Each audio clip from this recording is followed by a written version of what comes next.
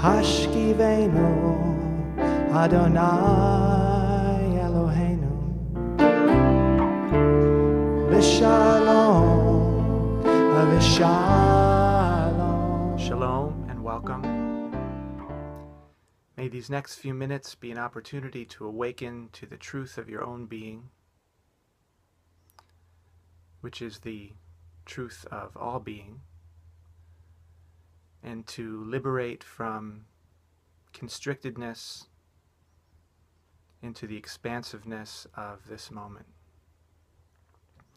So let's begin with a question. What would it take for all of your actions, all of your words, all of your thoughts to completely fulfill the purpose of creation right now?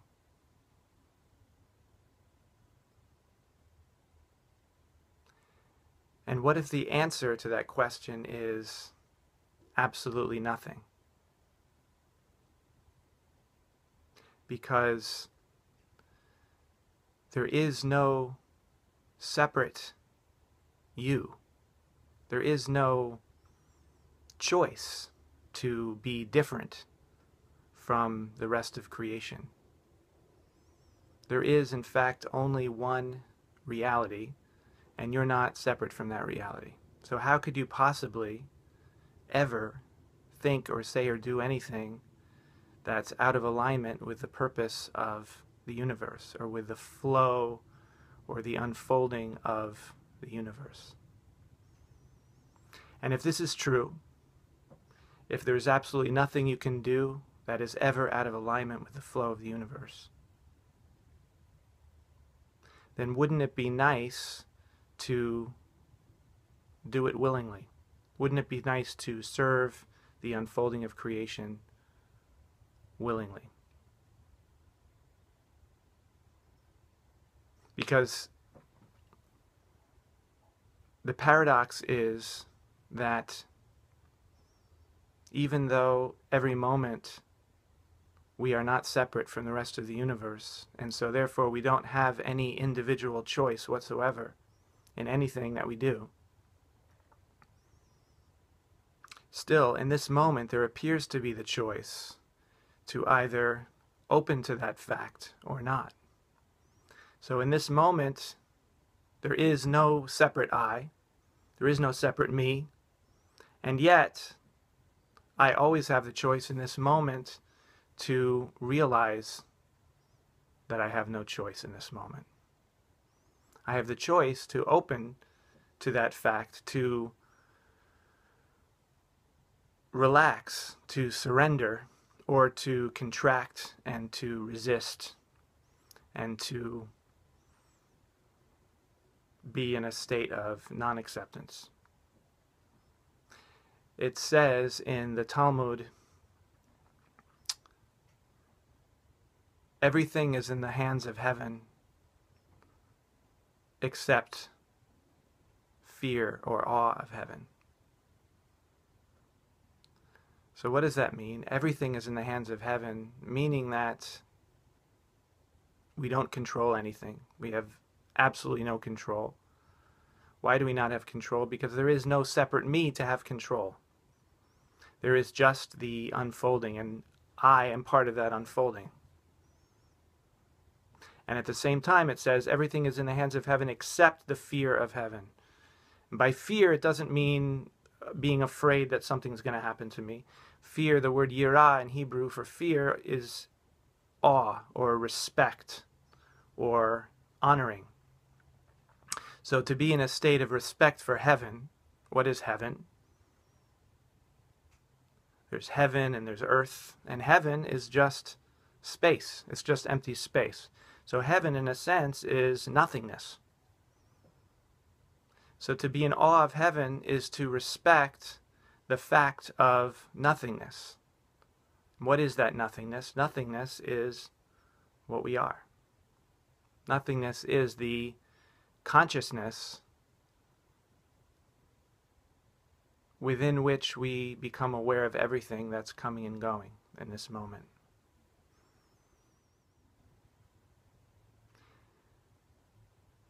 And when you respect the nothingness, when you realize that you are nothing, then there's nothing that you need. There's no sense of reaching for anything. There's no sense of incompleteness that needs to be completed by something that you reach for externally. To be nothing is to be free. To accept your nothingness is to be whole and to be content. As Ben Zoma says in Pirkei Avot, who is rich? A person who is content with their portion. And what is our portion? Our portion is nothing. And what are we? We are nothing. So the richness, the true richness, is not the self that is grasping after riches, that is wanting to achieve or accomplish or get. But the true richness is to realize that everything now is complete as it is. And that's our choice in this moment. That's our only choice, in a sense. But if that choice is always available to us, if contentment, if peace, if openness is always available, why do we human beings seem to constantly choose the opposite? If it's our choice to be at peace and be content, why do we choose misery? Why do we choose resistance? One reason is that there's often a fear that if we are truly content, if we truly let go, if we're truly free, then we won't be motivated to do anything. And we'll just sit around and do nothing and be useless.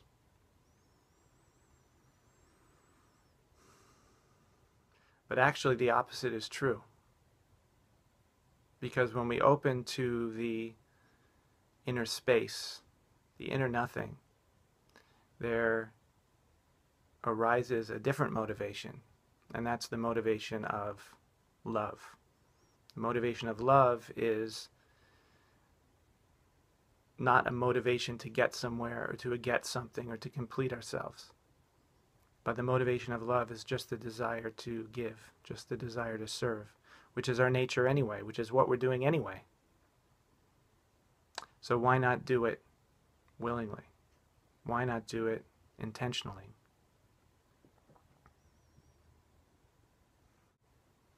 There's a story of Rabbi Levi Yitchak of Berditchev, the Hasidic master, who had completed all 25 hours of fasting, no food, no water on Yom Kippur, and he had been leading the prayers the whole time, so he had been putting forth great energy and great passion into the prayers with no food and no water for 25 hours.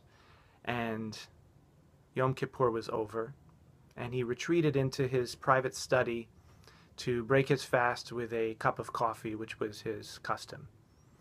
And his disciple, Shmuel, wanted to go visit him, but he waited a little while to give Rabbi Levi Yitzchak a little time to be alone, to recuperate a little bit and drink his coffee.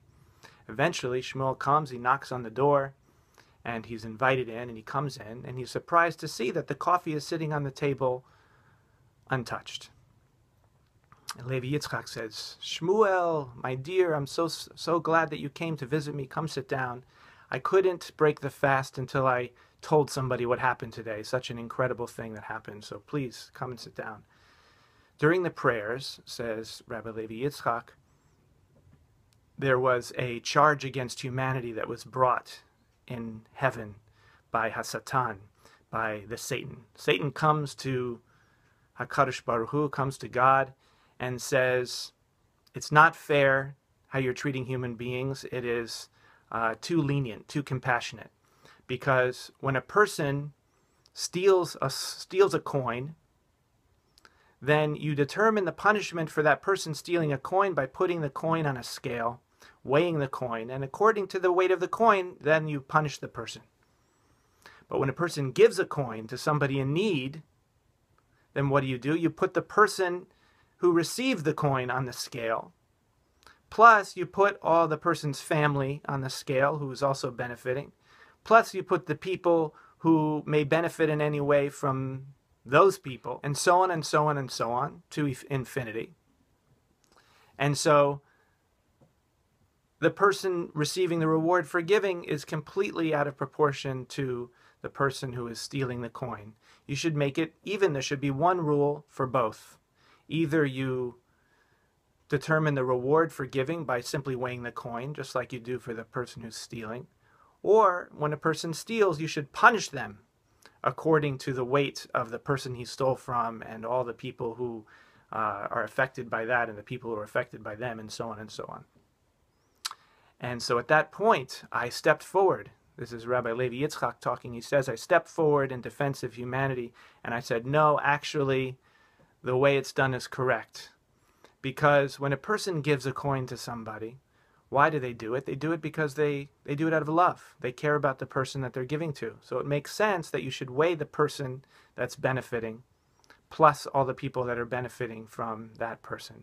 But when a person steals a coin, the person's not interested in the one he's stealing it from. He's only interested in the coin. He's grasping after the coin for himself. So the weight of the coin should be the punishment. Now this is a clever morality tale on one level. But on a deeper level, what does it mean when it says that a person is punished according to the weight of a small coin? In a sense, the punishment is the smallness itself. The coin represents smallness, represents constrictedness. Because when we're grasping after something, the motivation that arises to steal something is one of small, constricted self. The self that believes it is something. And in that somethingness, it's incomplete. It needs another something. The something needs a something. But when we give out of love, the motivation is the opposite. The motivation of love arises from the expansiveness of being nothing. And so the reward is represented by the infinite number of people put on that scale, in the sense that there's no sense of limitation of self. It's all about your own sense of beingness. That when you give, when you act out of love, you are reinforcing the seeing of your true nature. You're reinforcing the revelation of what you really are. So let's open to the reality of what you are right now.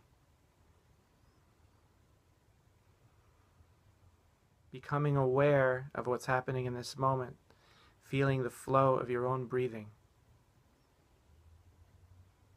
opening to everything that your senses are receiving, opening deeply to whatever it is you're feeling